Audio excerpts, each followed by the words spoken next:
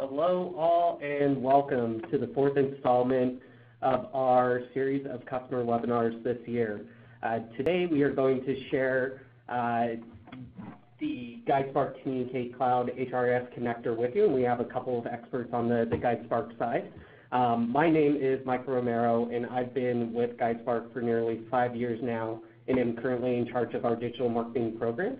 But before passing it over to our expert speakers, Melinda and Steve, I have a few housekeeping items to go over. One, we will be answering questions at the end of the webinar. Please place your questions in the appropriate box, and we will address as many as we can. Two, if you use social media, use @GuideSpark or #GSWebinar. Three, at the end of the webinar, we will be asking for your feedback, so we would greatly appreciate that you share that with us so that we can continue to improve and provide you with what you're looking for. Lastly, we will be sending out the recording and slides the day following the webinar, so please keep an eye out for that. And without further ado, I'll pass it over to Melinda to take it over. Great. Thank you so much, Mike. And welcome, everybody. So basically, we're going to spend the next 20 to 30 minutes taking a look at the GSCC Communicate Cloud product, and we're going to go through and talk about the HRIS connectors. We will spend a little bit of time in the product itself, showing you a few things as we talk about how you can configure these connectors. And we will also get into kind of a technical overview. We won't get too far into the weeds, but we'll talk to you a little bit about next steps and requirements and things that you need to put into place in order to connect over to your HRIS system. And then lastly, we'll wrap things up. We will open it up for some question and answer. So let me go ahead and just give you guys a brief overview. I'm sure that most of you that are on the line are already using GuideSpark Communicate Cloud. This is our communication platform, right, that we have available. And the whole idea with this platform is it's going to allow you to communicate about changes to your employees, right? And so there are all kinds of initiatives and programs and projects that companies are implementing, and we feel that GuideSpark is going to help you fill any kind of communication gap, shall we say, when you're trying to convey information out to the rest of the organization.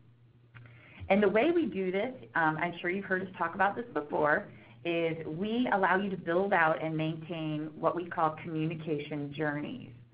And this is all because we strongly feel that if you are trying to change employees' perceptions and change their thinking and their behaviors, that it doesn't happen overnight with one message, for instance. You've got to do this over time, and that's why we talk about a journey needing to take place. And these journeys are comprised of obviously some kind of timeline where you're going to be delivering messages.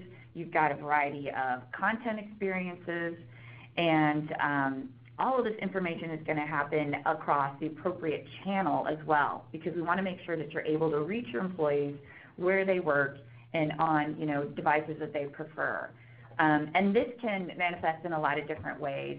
One is maybe text messages to to deskless workers. The other could be as simple as we're going to put a poster on the manufacturing floor so that anybody working there can go ahead and get data that way.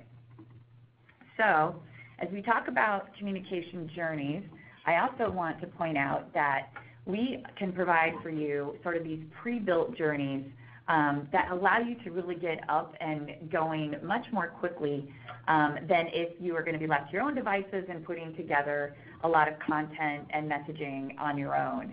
And I'm sure, again, that a variety of you are taking advantage of some of these. They are really grouped into different categories, as you see here. And again, they really have a templatized approach. So a sample timeline is included. A lot of content assets are available with these. And then, of course, you get the assistance of our services folks. So, for instance, a communication strategist who's going to work with you on configuring these pieces to better support your business and your brand and change text and update things accordingly. I do want to point out that besides the GuideSpark Communicate journeys, which are the pre-built pieces, we are actually getting a lot of requests these days to put together an entirely custom journey for a company. And that means we're now outside of sort of the guardrails of the Communicate Journey template. And we're able to really start from scratch and work with your organization and your content and subject matter experts to put together something very specific for whatever your initiative is at the organization. And again, this is a services engagement, so that's something you're welcome to contact us and talk to us about as well if you have that kind of need. All right, so a little bit about Communicate Cloud, a little bit about the Communicate journeys, and I think next steps for us is to dive into the world of the HRIS connector and kind of explain to you guys what this is all about and why it's going to matter to you. So at this point, I'm going to turn this over to Mr. Steve DeLauro. Thanks, Melinda, and welcome everybody. Just by way of introduction, my name is Stephen DeLauro, and I do work here at GuideSpark, but I must be fully transparent that I do not work in marketing, so you will get a pretty down and dirty view of exactly what an HR connector is and how it works. That's really what my job is here, is to really help clients like yourselves understand what are these tools, how can you take advantage of them, and more importantly, what really benefit does it provide you and your teams who you're communicating to. So if this is old news, I will apologize, but I wanted to cover first what is an HRIS or an HCM. And I think a lot about acronyms and things that we do here, and I always wonder, well, do we even know what an HRIS or an HCM is? So I think about human capital management for HCM. I think about a human resources information system. That's our buzzwords. They're pretty common in the industry, but think of it just as somewhere within your organization there is a piece of software or a database that contains all the records that you know about your staff, all your employees, your contractors, maybe even your vendors, etc. And why that's important is because if this is really your warehouse of data, you want to leverage that inside the GuideSpark Communicate Cloud program. Our goal here is to really automate that process. So when we think about what is an HRIS connector, it's really just a fancy way of saying we're going to connect your system of record, your employee data, who's going to be your audience for all these communications. We're going to connect it directly into GuideSpark Communicate Cloud. Now, don't get confused. We also have an acronym ourselves for our own product. We often call it GSCC for GuideSpark Communicate Cloud. It just rolls off the tongue a little easier sometimes in that long term. But at its essence, what an HRIS connector really is it's an automatic feed of your employee data, your audience, into the GuideSpark Communicate Cloud program, the GSCC platform. And what that really lets you do is automate and always have on tap an up-to-date audience list. So let's take a pause, see if there's any questions in the chat window about that before we start. But that's really the foundation. We're connecting into your system of record, and we're going to integrate it directly into the GuideSpark Communicate Cloud platform. You're probably wondering, like, why do I care? Why do I need to worry about these things? What is the benefit to me? Well, the real benefit really for you as maybe a program owner who is responsible for sending these communications, first and foremost to me is the ability to personalize. Imagine if you can send emails to a very select group of people based on maybe their job title, their location, maybe what their reporting structure might be. You can now not only personalize mass communication strategies, campaigns or journeys as we call them, but even individual messages inside the platform. And we're going to see all this live. I'm actually going to build a journey for you live. We're going to connect it to an HRS, so you'll see how you can take advantage of this. But personalization is really the foundation of why this is important. It just gives you much better reach, which is the second bullet. Now you can have multiple journeys with multiple personalized audiences, with each audience in each location maybe getting a certain customized message. That's really going to extend your reach. Now, of course, why do you really need to know this? Because imagine if you can report all of this. You know, here at GuideSpark, we've got offices here in Redwood City, California, Portland, Oregon, one in Hoboken, New York. Imagine if you could track who opens which message, how many times from each location based on job titles. My managers in Hoboken never open my mails. Maybe I should stop sending emails. Maybe I'll text them directly. Metrics and analytics are really key that allows you as a program manager to report up to your upper management to say, here's the impact we're having because personalization is making us more tangent, more relevant. It's allowing us to reach different audiences, and we're driving more success for communications. Those really are truly the benefits of why you might want to explore an HRIS connector. So let's get a little bit into the how-tos, and I think maybe at this point, before I get into the process, let's stop, let's jump into the actual product. And as I do that, if there are any questions, again, feel free. Melinda and Mike are here to ready to answer any questions you might have in the chat window. But I'm going to get fancy, and I'm going to jump over to kind of how the process starts. Now, here's a pretty classic way a lot of clients take advantage of GuideSpark. We send emails. Now, you don't have to send an email. There are many other tools, web banners, integrated banners, call to action links, text messages. I mean, we even have people putting raw data into Facebook Workplace and other integrations. But here's a pretty classic one. I have an email. It landed in my inbox. This side, I apologize. This is my email, so bear with me if you see anything crazy in there. But this is really an email that I had sent myself as a test. And you can see it's just a nicely formatted based on one of our generic templates. It's about a tax form. And it's got a call to action here about go to watch the video. And if I select it, no surprise what happens. Well, it takes me directly to the actual video itself, and it'll start to play. It doesn't look like it's showing up in the meeting for some reason. But let's think about, well, how does this process actually work? What happens inside that allows me to come in and send messages to myself and other people? So let me just jump over for a minute here, and let me see if I can get my screen out of the way. How do we think about, how does Steve get this message? How does it know what to send to Steve, when, and how, and all these other fun things? Well, we've created a journey. We've uploaded an audience from our HRIS system, and we may have segmented that audience based on certain skills or attributes. So I've switched gears. Now I'm a program manager, much like yourselves. I've logged in to the GSCC platform as a client administrator. From here, I can actually come in and start to create and manage journeys and attach these audience lists through our connector. Now, this is just a little demo area that I have, and you can see I've got a lot of different journeys, and I've been copying them. So let's go in, let's create a brand new journey and show how this process can work really from scratch. So I'm going to go in, I'm going to add a journey. Fantastic. Hey, here's our standard one. Remember Melinda talked about some of our standard content that you can use and customize? Well, here's the list that I've already got loaded. I'm just going to copy this 1090C tax prep. I'm going to create a new journey. Pretty straightforward, all very wizard driven. What would you like to call this? Well, I'm going to call this one Steve, simply because I can type my name usually pretty quickly and accurately. I'm going to launch it on February 6th. That's great. But notice here, I can come in and start to create a new audience. Now, I've copied the existing campaign. I've already got some audiences in here. Don't worry about that. Watch what happens when I create a new audience. What I have available to me is I can create a targeted audience or a basic. Now, basic CSV file upload.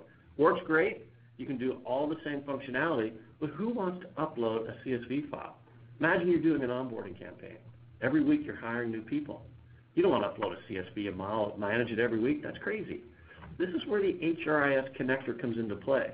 It automates this process because your audience list is always up to date. So here I do targeted, and I can say, hey, what's your HR data source? I'm going to go with this Sandbox Namely 2. We use Namely as our HRIS system of record, by the way, so that's where that name comes from. You might use Workday. You might use, SAP. There's a ton of them out there. And I'm going to call this one, I'll call it Steve N2 for short, Steve for Namely 2. I go ahead and I hit next, and now I'm basically creating the audience. Now what you see here is the list. I pulled data in from our HRIS system. I've got 28 people in my list. Fantastic. You can see I've got some content that comes over, like which department, are they active or not, right? Pretty standard HR stuff. And maybe even where they're located. Redwood City, yeah, there's some San Francisco in there. There's a couple of New York cities. So I've got 28 people. And what GuideSpark's asking me, said, hey, Steve, can you confirm, is the email in the email column? Yeah. Is the mobile in the mobile column? Yeah. Is the first name, what do you want for the first name? Bear with me. I think I just exited out of my create journey. Let me go ahead and create another one quickly. Sorry about that. Yeah, and as you're doing that, it's okay for people to use a different type of HRIS system, you know, we're able to connect to a variety of these, right? Absolutely. Yeah. And that's really the goal. And when we get into some of the different details, we'll talk about how we work with these different audience types. So again, kind of caught back up there. So all we're really doing is saying, hey, what would you like to use for the first name? So, you know, when the email says, hey, Steve, you could have a lot of columns that come in from your HRIS system. It could be your first name, your last name. I want first name to be first name, check. Mobile to be the mobile number, check. And email to be email. I hit next. You know what, I was going to ask you another question. Maybe you can talk a little bit about why we've got sort of the masking taking place on the data there. You noticed that, did you? I did notice that, and I think you could explain a little bit about why. You must have peeked ahead because I feel your thunder. we mask data. That's a good point, Melinda. So you're probably wondering, why do you mask out certain things in those fields? Why does GuideSpark do that? Well, one of the main concerns that clients like yourselves have, whether it's you or I'm going to guess your IT team, is security. What we try to do at all costs is protect what we call personally identifiable information. And if at any time GuideSpark finds an element in this feed that is considered unique, means it doesn't appear more than a factored number of times, we think it's unique because if I were to combine your first name, your last name, your email address, your mobile phone number, and your location, I would be able to find you. That's personally identifiable. And by the rules set forward by things like GDPR and all of our information security policies, that's not allowed by vendors. So for that reason, we mask out certain elements. It protects your data so that I can't see it, you can't see it, no one can see it, so there's no way that you could personally identify an individual from your company by GuideSpark or anybody else and protecting their security and identity. Great point. So what we can do now is you can see, well, here's my list. I've got 28 people. This is just a little test list. But I can actually filter. I would like to create an audience that is by location of, and I can just grab any value. So let me see everybody who might be in Redwood City. And I can go ahead and create. Notice it went down to 19 people. So I can create these filters, these segments of my audience, and use that as my master list. But right now, I want everybody. I want everybody who's in my GuideSpark world here, all 28 of us. We actually have a lot more than that, but I can filter down to get the result I want, and I hit save. And when I'm done, oh, I might have to give it a different name because I already used N2.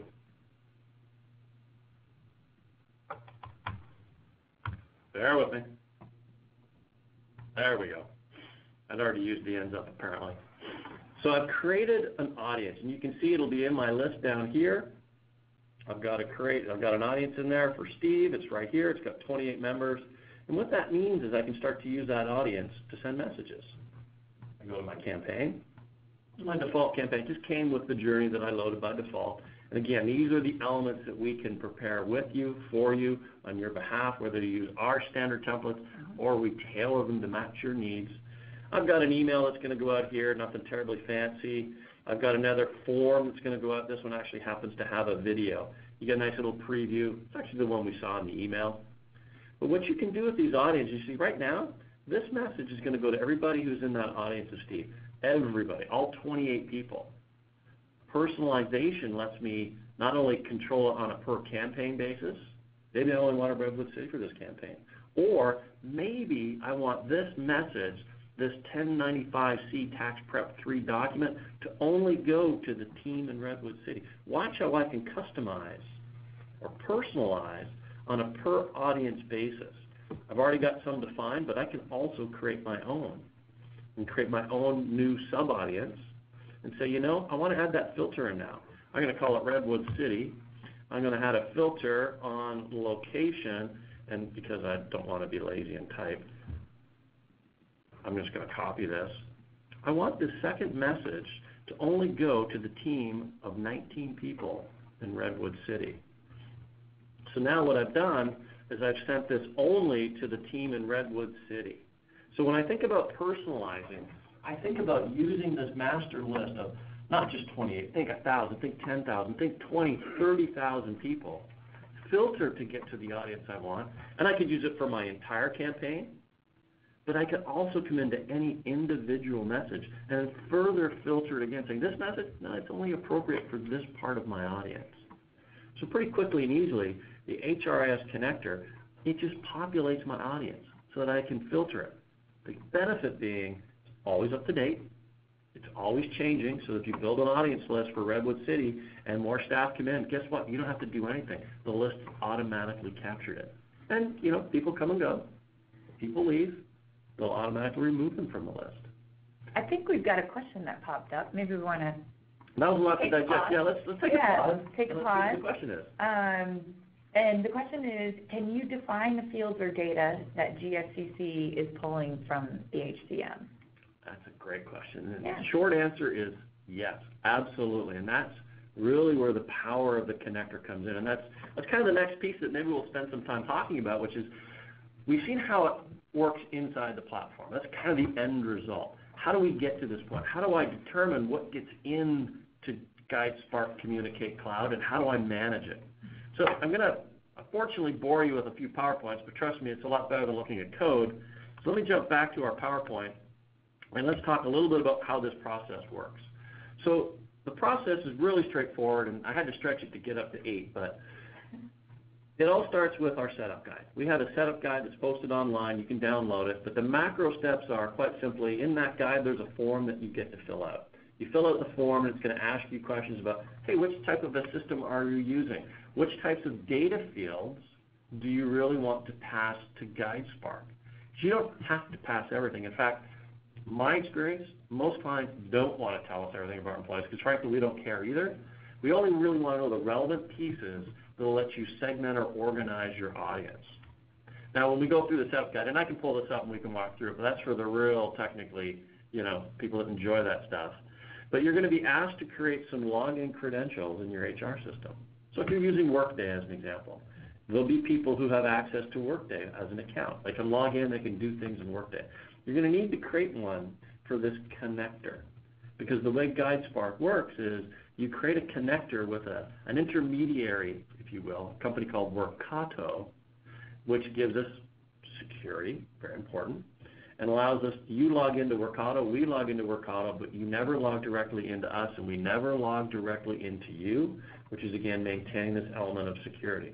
But to facilitate that, step 2, you must create some credentials in your HR system.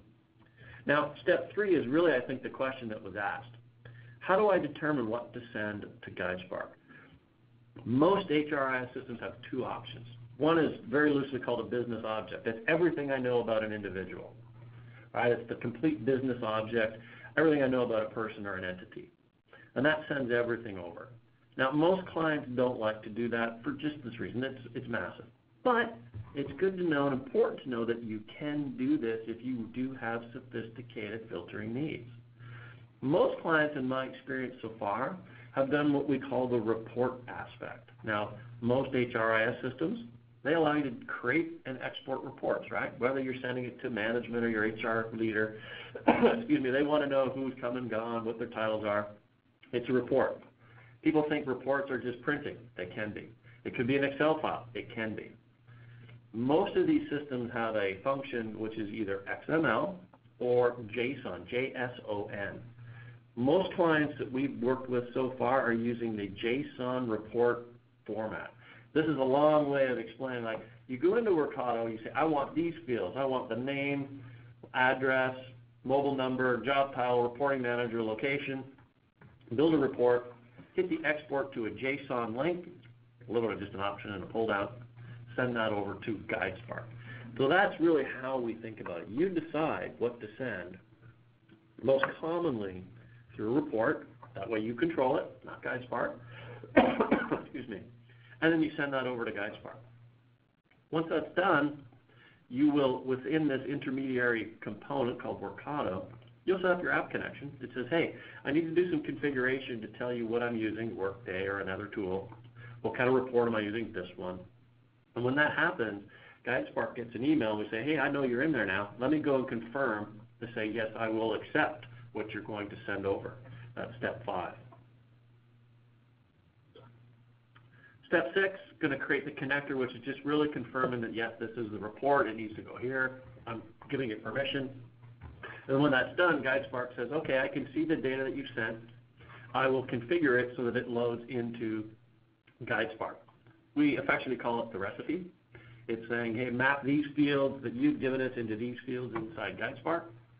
And then when it's done, guess what? Exactly as we've seen, you'll have a pull down in GuideSpark Communicate Cloud. So say, here's your HRIS connection. Would you like to use that? Yes. Would you like to use a CSV file? You can still use those if you've taken advantage of them in the past. You can still continue to use them. But now it's available as an option inside GuideSpark, so you can start leveraging it exactly what we've already seen. So let's take another pause. Let's see if there's any questions, because I know we're covering a lot of material pretty quickly. Right. Let's stop and see. Simple form, fill it out. It's going to walk you through these steps in excruciating detail. A couple things you'll need to know, and I've got a slide for this too. A couple things your IT team's going to want to know, and we'll cover that. But think HR credentials. The key word for you, honestly, as a program manager, what do you want to tell GuideSpark? What fields do you want to tell GuideSpark that are important that you may want to use to contact certain groups or segment your audience? So I promise, I'll stop talking now, and let's see if there's any other questions. I see one that is a good question, which is Workato encrypted? Yes. Yeah. All data is always encrypted at all times. Even as it's being transacted. Even as it's being transacted. Yeah. And it's one of the key reasons we use a partner like Workato is because, number one, we never have direct access to you as the client. That's important. Which is very important, yeah. Two, all data at all times is encrypted. Encrypted at transit. No data is ever stored in Workato other than your account name, which is stored encrypted at rest. And all the data is passed through Workato to GuideSpark in an encrypted format. And as we saw, when it lands in GuideSpark, we actually even redact or star out data that we believe has been marked as personally identifiable. And there's an algorithm in the back that I can get into excruciating detail, but I'll pass on that for now. But security is one of the key elements, because whether or not you care much about security, I do moonlight as the data privacy and security manager here, so it's a big deal for me. But protecting clients' information is top of mind for us, and all of these processes and procedures are built with security in mind, both in the raw transit, any data that's stored, as well as how we even view the data, so we never get to see your data. Great question. I love that security question. So, what are the requirements? Well, there are a few nitty-gritty requirements that you need to think about. So within GuideSpark Communicate Cloud, there is a feature, a function, which is, we call it automatic email delivery. GuideSpark will send emails on your behalf. You don't have to do anything. It will send those emails to those people you've identified automatically for you. We recommend this as a first start because that really is what leverages the power. Imagine a dynamic, updating audience list that changes weekly, monthly. You have a campaign that automatically will email people for you at that normal cadence of however you've established that message. Automatic email allows you to do that. Now, there are some other steps to do that. Trust me, there's a setup guide walks you through. You'll have an IT team, if you're not in the IT team, that knows exactly what an email relay looks like, what DKIM and DMARC mean, and how to set up whitelisting. Those are all things that allow you to automatically send emails to your staff without you, A, having to do it, and B, that they receive it and not think it's some sort of a spam or phishing attempt. So automatic email is key because, think about, I don't want to send 1,000 emails. I don't want to manage 2,000 emails. GuideSpark Communicate Cloud can do that for you. Here's the big one. Know how you want to segment your audience. Now, we've touched on this, but this is one of the key requirements, and it's in the form. Think about how you really want to segment your audience to really be effective in communicating, because those are the fields that you'll need to make sure that are available for you to filter on inside GuideSpark. We covered security pretty in depth, but trust me on this one, your IT and security teams, as soon as you say the word integrate, they're going to say, excuse me, what? We need to know a lot more about this. In which case, we can prepare all the documentation you need about what our security protocols are, what Workato's security protocols are, to put their mind at rest that this is safe and secure. But they will know, so you need to expect it on your side. It is, I wouldn't call it a formality, but there are pretty standardized in terms of the process we go through and the questions that we get asked. But just know that if you're planning a project plan, that they're going to want to be involved, and you should probably be proactive. Now, the business object versus report, that's another one. Your Workday or your HRIS system administrator, they'll know this, but it's good just to give them the flexibility and the option that they'll need to determine what's best for you. I'll be honest, the report seems to be the most popular because, again, it's all about having pinpoint control from your perspective. Now, if you're not familiar, SSO stands for Single Sign-On. It's how you authenticate into the GuideSpark platform. It's optional. It's not required. We have a lot of clients that are starting to take advantage of Single Sign-On for two reasons. Is, you know what, some of my information is really public. I really don't care who sees it in my eyes. Others, like, no, that's manager only. That's maybe executive only. And you control who sees which content on a per-campaign basis if you're taking advantage of Single Sign-On. It just, again, gives you kind of the ultimate flexibility in terms of reach and personalization by saying, I want this message in this campaign to go to this audience, but only certain people in my company, by virtue who have access through Single Sign-On, can even see this campaign. It's kind of an extra layer of maybe security, but I think of it more as personalization. Single Sign-On, pretty popular. It's a simple authentication tool that, again, you as the client control, not GuideSpark, putting you in the driver's seat at all times about who sees which content when, and then how you even personalize further down from that based on, you know, whatever you tell us, city, location, job title, etc. How's all this work? What do I do? This sounds great, Steve. I want that. What do I do next? Well, it's pretty easy. There is a setup guide online. We can certainly email it to you if you like to send us a note, but it's on our support website. Just go grab it. It walks through this in every piece of detail. Send it to your IT team. Send it to your Workday or your HRIS administrator. They'll know what the technical terms in there mean.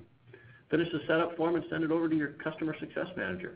Or if you're a new client and you're not having a success manager assigned yet, that's fine. Send it to your sales rep. They'll know what to do. And then let us just take it over from there. We can walk you through. We actually have an implementation manager whose job it is to walk clients through this process, explain it in detail, and then walk through the technical integrations with your technical teams and get it up and running. How long does it take? Well, that's always a loaded question. It's really a function of how fast you want to work, how quickly can your organization walk through some of these technical components. The approvals quite typically take a long time. And then it's when can the GuideSpark team schedule you to come in. I've seen it happen in an hour. I'll be honest, we worked with a client, we had the right person on the call, and we configured the whole thing from start to finish and data loaded in 1 hour on a Zoom webinar call. That's how fast it can move when all the pieces are in place. Do I have the right person? Can the HRIS administrator create the account? Yes. Fill it in. Can they fill out the Workato form? Yes. Great. Is our engineering team online? Yes. Great. Can you build that recipe, as we call it? Yes. Great. Send me a test file. Data's loaded. Great. 1 hour is kind of my record. Most of the time, I'll be honest, factor in a couple weeks just because we'll have to schedule our engineering team to do our piece. You'll have to schedule your technical teams on your side. That process I've seen takes about 2 weeks. A lot of clients like to do a little test first. Don't send me 30,000 the first time. Maybe send 100 just to see, is it what you like? Is it coming in the way you want? Are the fields correct? And then you send the big file. So that's really the how to get started. And again, if you don't know who your customer success manager is, we've got you covered. Brian Grogan, he leads our entire customer success organization.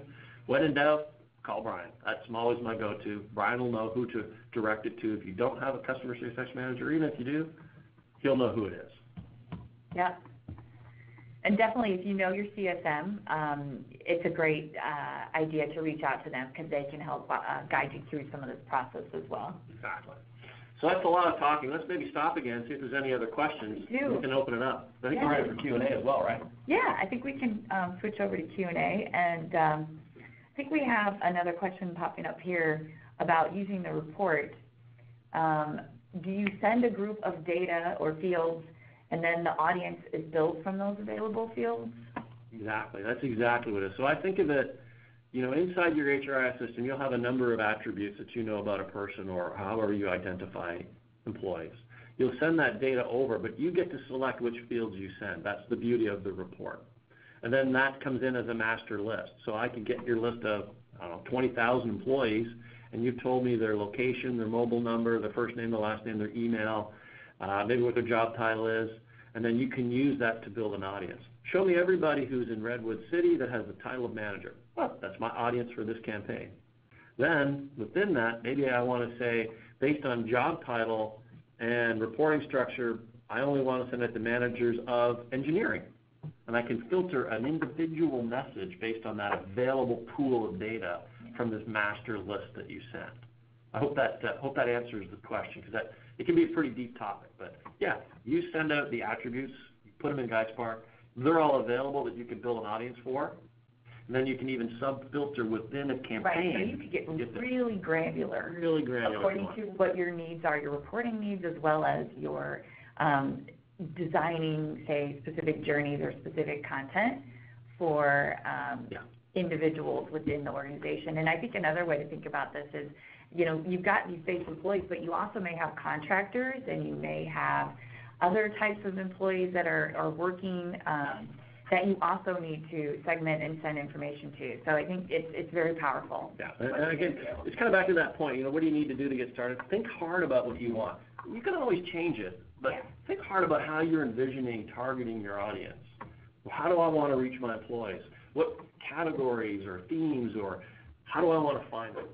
Send them all over, and then you get to pick which ones to use.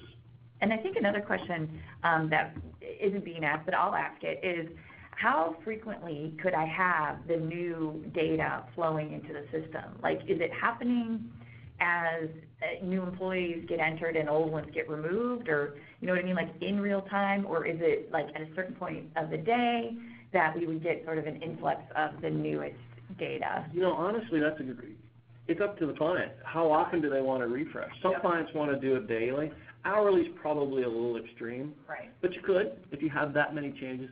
Daily seems to be the right cadence. Every day I may have some changes in my HR system. Daily is the cadence that we see. We have one client that wants to do it weekly, which is fine. That's their cadence. You tell us what you want for cadence as a client, how often you want this list to be updated, and then we just follow through. Daily's feeling about the right pace right now based on what clients are doing in their HRISs. Any more than that would be like, well, how often is it really changing? I'm not sending a message every hour. I'm probably going to send it once a week, maybe a couple times a week. So daily feels about right. But bottom line, it's up to you as the client to say, I want this list updated at this pace. And we simply comply. Well, let's see if we have any more questions from our audience. Give it a moment.